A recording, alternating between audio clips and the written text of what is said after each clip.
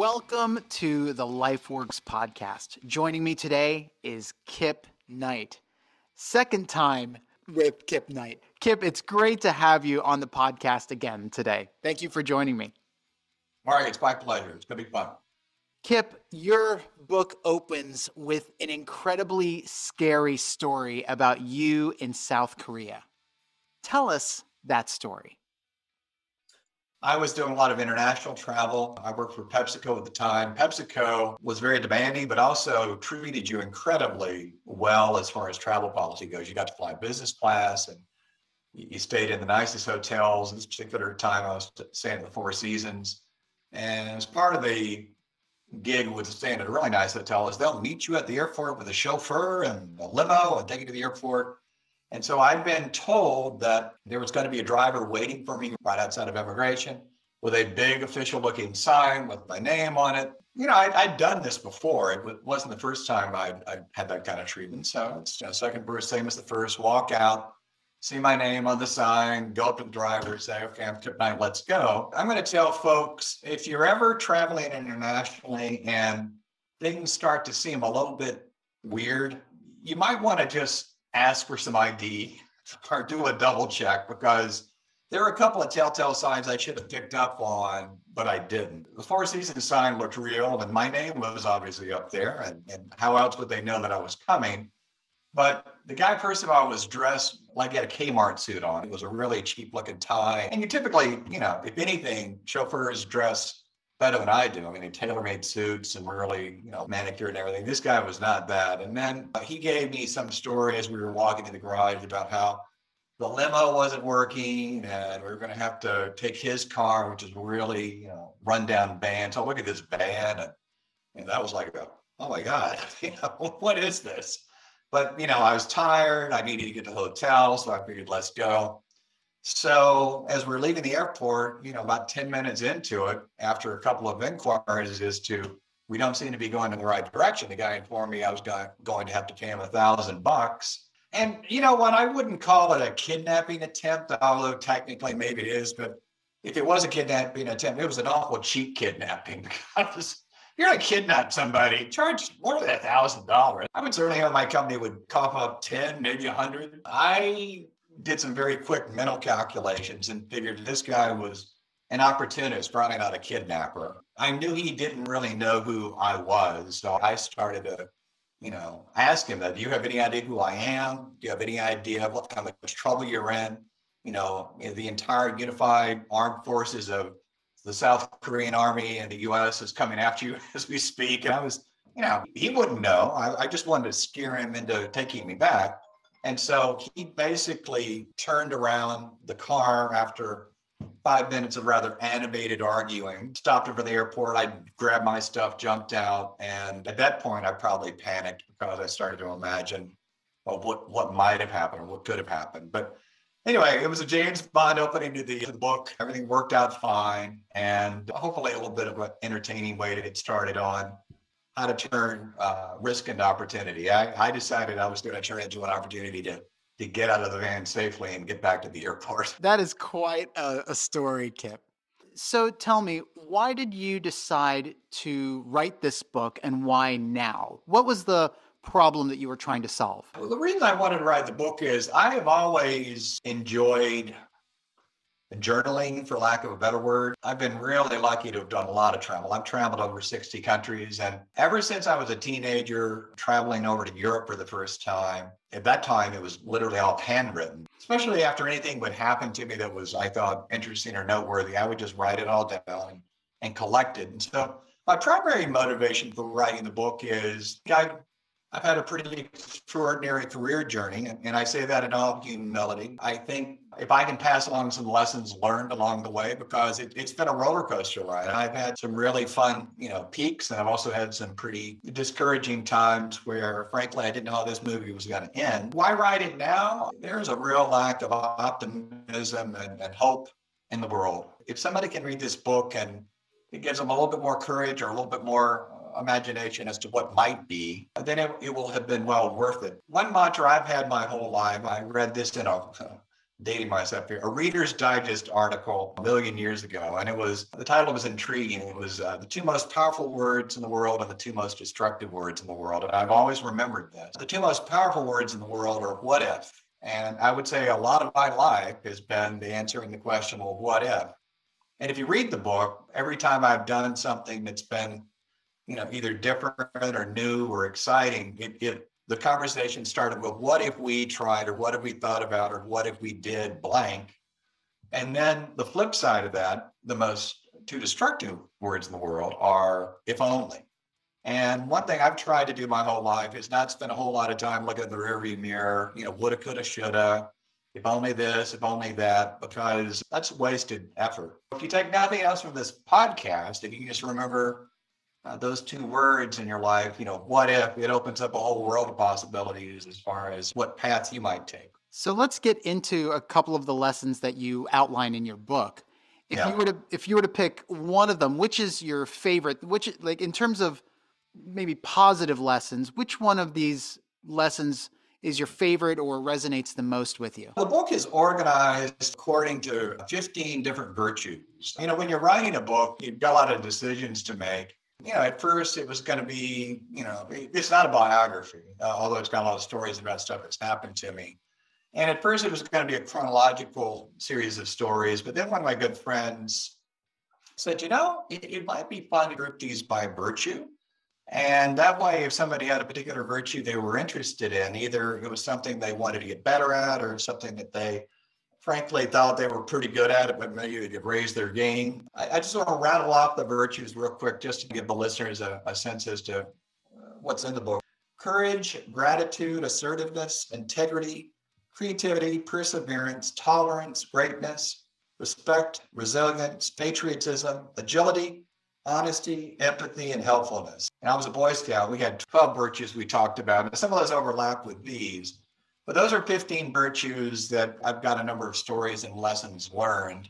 To answer your question, I think the one that I like to share with the readers as far as my favorite was chapter on honesty. And that chapter is one about spending a weekend with Tony Robbins. I was invited by Tony Robbins and his organization to actually come to this thing for free to evaluate their program because they wanted to attract more corporate sponsors and corporate participants. Because most of the folks that go to Tony Robbins do it on their own, or they're on a small business and all that. I don't want to give away the punchline, but let's just say that it took a certain amount of courage for me at the end to be totally honest with them as to what they could expect. Forced me to be honest about my own career and where I wanted to go, because I was struggling with the idea of going into business for myself, having worked for corporations for 25 years.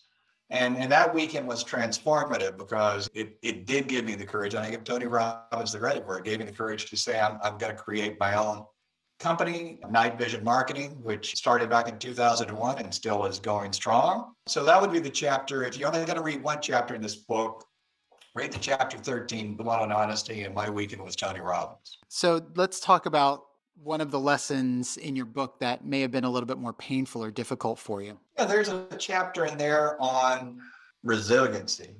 For a long time, it was tough for me to talk about, but I was CMO at Taco Bell, but I was also fired, as CMO at Taco Bell. I was on the job for about a year and a half, some of which some of which were in my control. I was fired and spent about 18 months trying to figure out, what my next gig was going to be. Looking back on, I was tough. We were in the middle of a recession. We just moved out to California a couple of years earlier. We had a big mortgage, kids in private school, didn't exactly have a lot of money socked away. Again, one of the more valuable chapters in there, because I'm really big on quotes, especially Churchill quotes. One of his quotes is, if you're going through hell, keep going. The toughest part about resiliency is you don't know how it's going to end. Looking back on it later on, you can be very objective, reflective and all that. But man, when you're in the middle of it, it's, wow, I don't know if this is the worst or this is the good part. And the really bad stuff is going to happen, next week. And for a number of people listening to your podcast, I would encourage you to, again, read that chapter and reflect upon what some of the lessons learned you have observed from other people and from your own life. Because again, I don't know who said it, but I think it's absolutely true. Misfortune or challenges don't build character, they reflect character.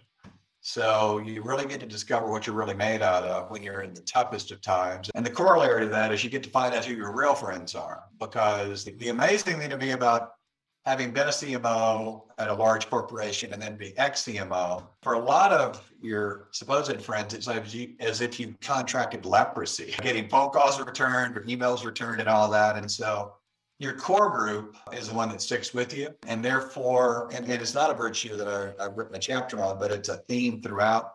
Loyalty is really important. And one of the things I took away from that whole time in the desert, so to speak, was if I've got a friend that's out of work, I will actively reach out to them on a regular basis to check in, see how they're doing, give them some tips, some networking, some encouragement, because those people are the most sacred people you have when you're going through the tough times. And if I can just pay back, by doing that, because I had a couple of folks do the same for me, that's extraordinarily invaluable. And especially as you get older and you look back on your life, those are the things you're going to feel the best about, when you're helping people out in their darkest hour. I think that's actually a really amazing response, Kip. The decision that you made to reach out to those who are going through tough times like that, I think that's really commendable. And, when we go through times like that, I actually myself had a time where it was actually in the middle of 2020, March 31st, 2020, I was actually laid off from my job,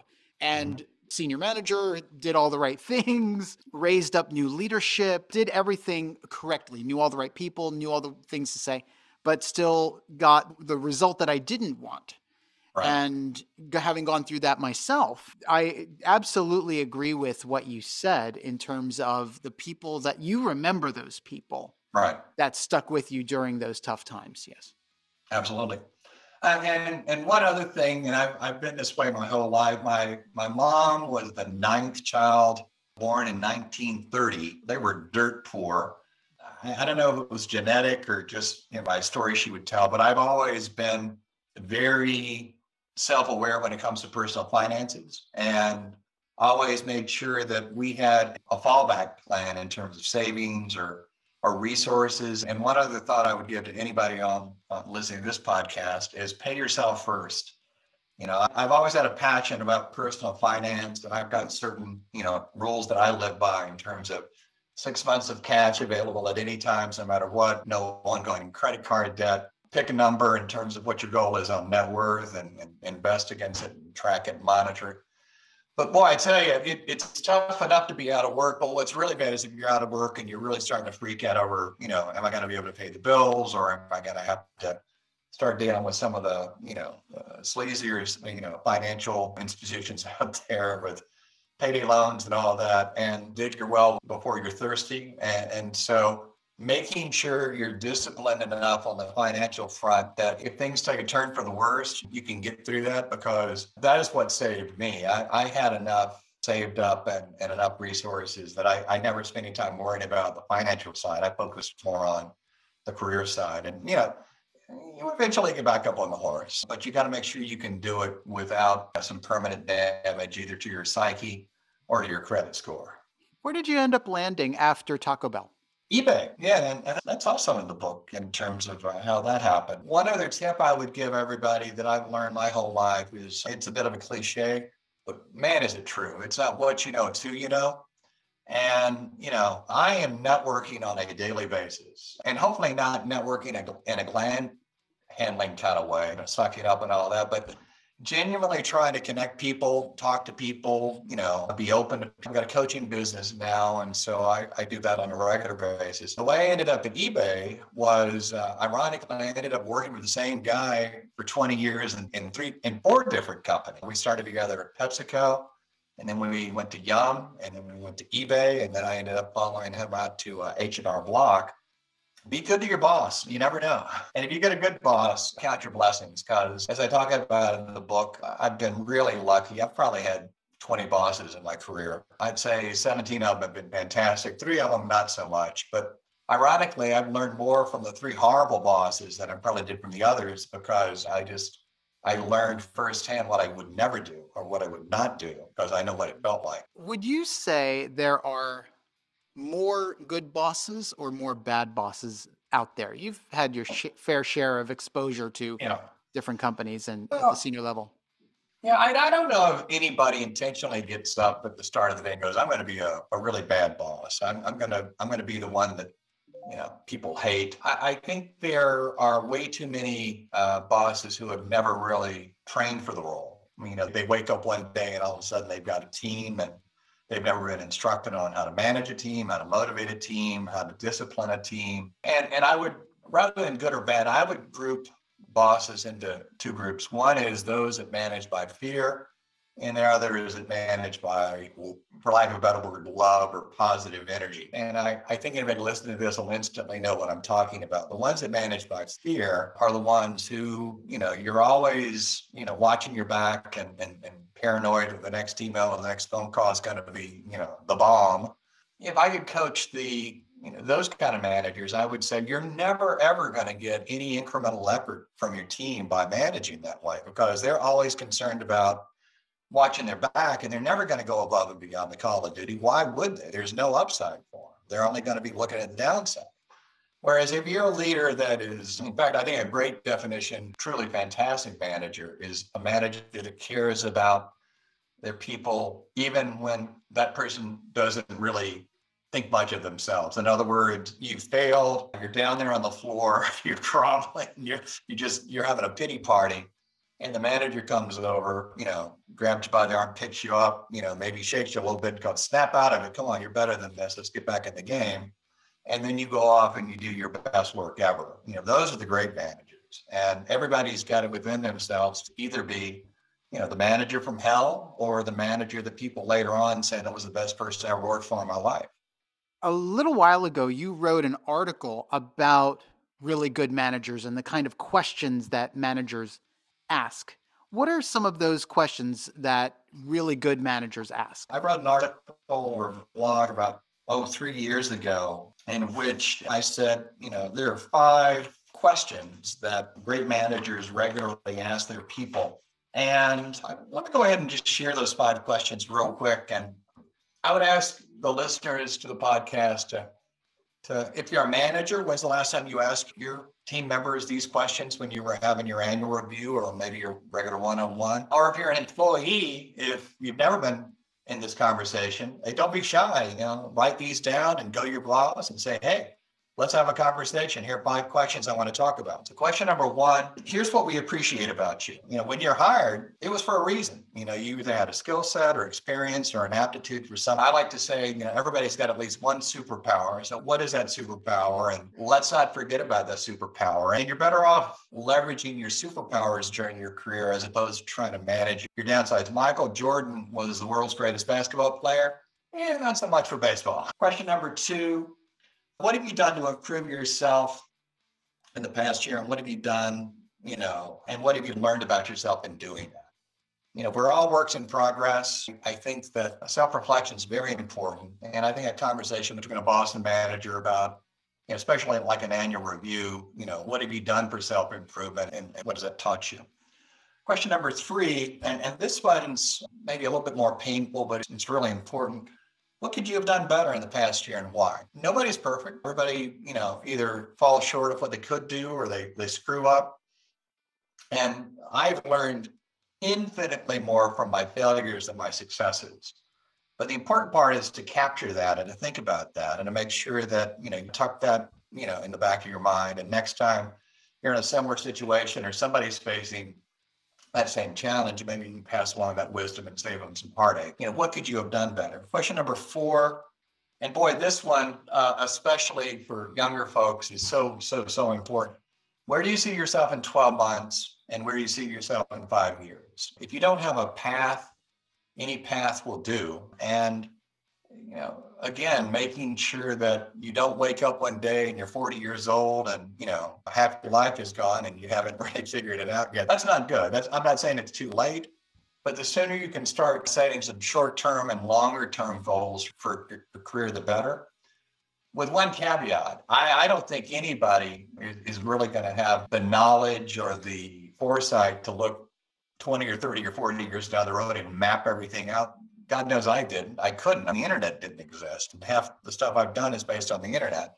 So you've got to have enough flexibility there to do some pivots or mid-course corrections, but you certainly should have some type of a goal in mind that you're striving for and working for. And then finally, the fifth one, and boy, this is the one that separates to me the great managers from the not so great managers. What can I, as your manager, do to help you get there? Because that opens up the conversation for somebody to say, hey, there's this seminar I want to sign up for, there's a course I want to take, or there's a special project I've been interested in. And it is up to that manager to go try to make that happen within reason. If somebody quits or fails at a job, it's not totally on that person.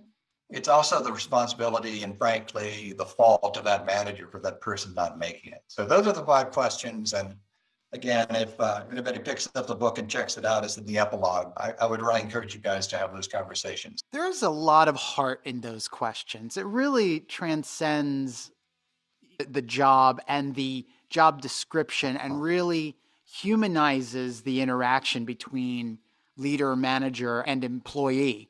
And I really appreciate those questions a lot. I think any manager, whether they lead from fear or lead from a place of encouragement or positivity, I think they could pick up those questions and really, I think it would be transformative for their leadership if they had an annual conversation, included those questions within the body of their performance review, or just a conversation with each of the people who works for them. Really great questions there, Kip. Thanks. Yeah, I think it'd be one of the most frank and honest and probably enjoyable conversations a manager could ever have with their employees, because people are dying for this stuff. And for most employees, it's going to be intimidating to try to bring those questions up if the manager does it. But I'd say, get a little bit of courage and literally just shoot them an email, say, hey, here are 5 questions I want you to ask me next time we talk. See what happens. How do leaders turn risk into opportunity?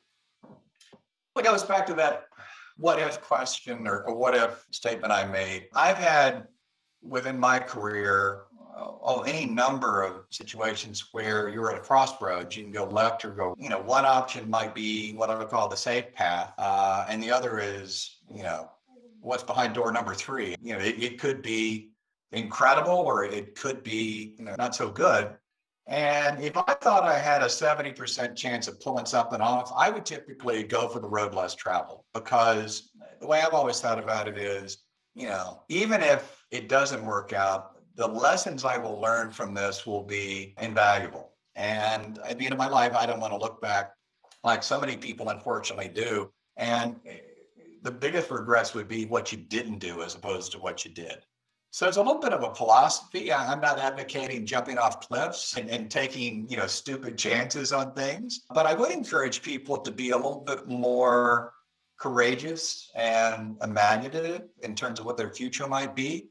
And don't necessarily always take the safe route. Take the route that has got some exciting upsides and the downsides are manageable and the learnings are infinite. So it's more of a philosophy of life than anything else. That's how I've tried to take, when I've got a risk, I've tried to look at it in terms of what are the learning opportunities, what are the growth opportunities here. And from a financial point of view, I definitely think people who make a lot of money, they can't entirely attribute it to hard work or anything else. Luck and timing have a lot to do with it. But I will tell you that if you are of the mindset of going out and trying new things and learning new things and networking, your odds of being financially successful are frankly much better than those people that are always going to take the safe route. That's very encouraging, actually. So I want to pivot a little bit and discuss just some general advice and lessons learned questions with you. What would you say is your cause in life? If you had a mission statement, what would it be? Or what's that thing that you're fighting for most? Like I said, I'm an Eagle Scout, and, not only was I active in scouting as a teenager, but both my sons, I'm very proud to say, are. You never were, you always are an Eagle Scout. It's like a Supreme Court, appointment is for life. You're always an Eagle Scout. And the Scouts had a motto which basically said, always leave a campsite in better shape than you found them. And if I had a philosophy of life, it would be, Jimmy Stewart, A Wonderful Life and all that had 2 realities, and one you were in the world and one you weren't. Hopefully the one in which you were in the world was a little bit better off than if you hadn't been. And that goes across the board. That goes in terms of your family, in terms of your work, in terms of your networks and your friends and everything else. You just try to, make the world a little bit better off than it would have been if you hadn't come along.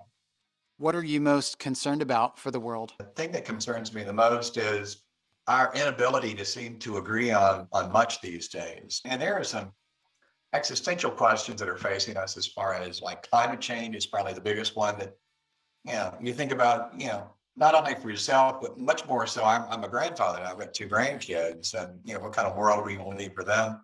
And we're living on borrowed time. You read all the science, and it's not like you've got forever to figure this out. There's a closing window there, and if we don't, take some fairly dramatic action fairly soon, people are going to look back later on, and I think curse our generation and say, what were they thinking? Why didn't they do the simple things?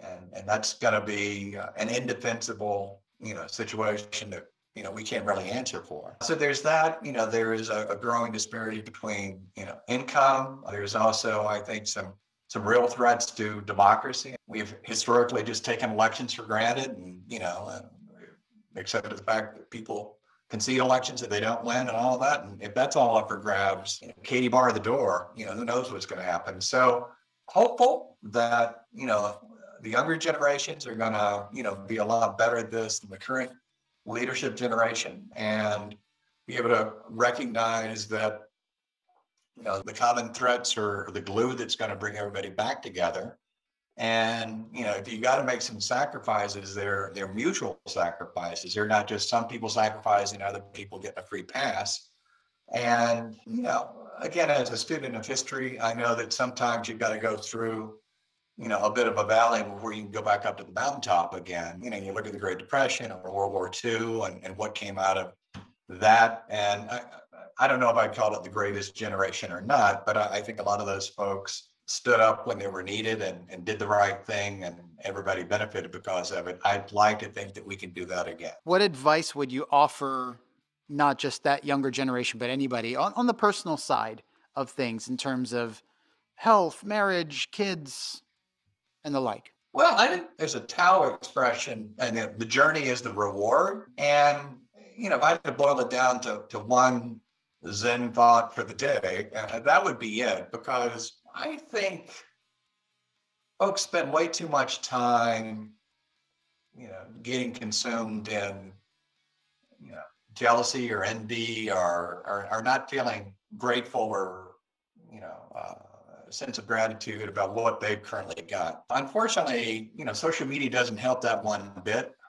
Sometimes you question the motivations of some of the people that are posting on social media in terms of, the humble brag or just the brag, hey, look at me, life is perfect. And guess what? Reality check number one, nobody's life is perfect. There's always going to be something everybody's dealing with. And the second thing is, frankly, even as we look over the last couple of years, I'm an extrovert by nature. I love meeting people. I love speaking in front of a crowd. I love traveling.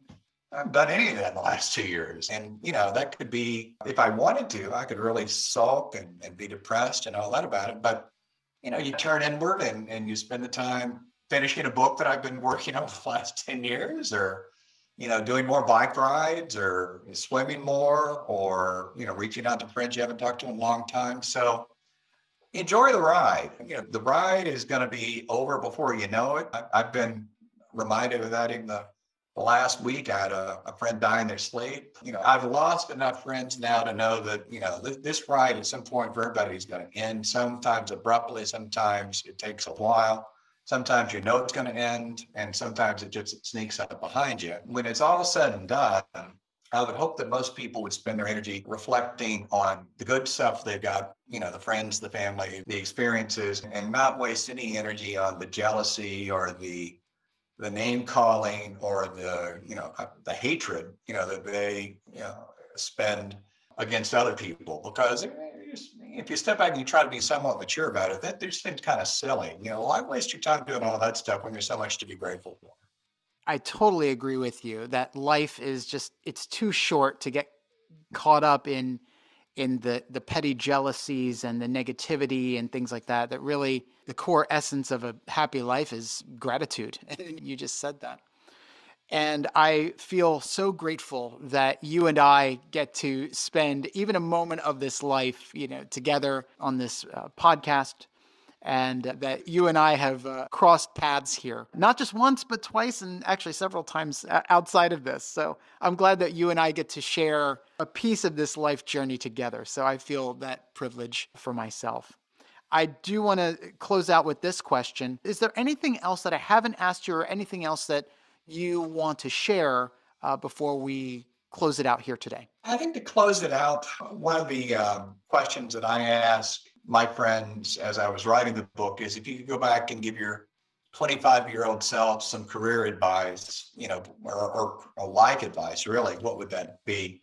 And I was blown away with the wisdom, the variety, the reality of what they wrote. And there's this section of the book that I call, Moment of Zen. And on the audiobook, it's kind of fun. We have all these, chimes come in and it's your moment of Zen. But I would encourage folks to, if you're reading the book, really spend some time looking at that section, because that's the collective wisdom of about 30 of my friends that I have put together all their thoughts. But even if you don't read the book, or even if you don't read that section, as you get older and you're trying to coach your kids or your friends' kids or your younger employees, ask yourself that question: what advice would you give your 25-year-old self, as you look ahead? Because, on the job learning is typically the most inefficient way to go. If you can pass along some wisdom or some tips or some lessons learned, not in a preachy, heavy-handed kind of way, just say, hey, you might want to think about, as you're preparing for such and such, that might be one of the most valuable things you ever do for somebody. Because, the biggest tragedy when you're coaching is when you hear somebody say, well, I didn't even know, or I had no idea that was an option, or why didn't anybody tell me about, such and such. So think about that question. And if you have some wisdom to pass along, don't be shy, pass it on. Right advice at the moment of need. Absolutely. I think we all could learn from that too. It's quite a question to close out with. What advice would you give your younger self? Excellent. Absolutely. Kip, it's been such a pleasure talking with you. For my audience, the book is Learn to Leap: How Leaders Turn Risk into Opportunity. Go out and get this book. It's so worth it. Kip, thank you so much for the time that we've spent together today. Mark, thank you for the opportunity. It's been a lot of fun. Hey guys, thanks for watching and listening. Hit the subscribe button and you'll never miss an episode. And check out some of these other clips from the podcast.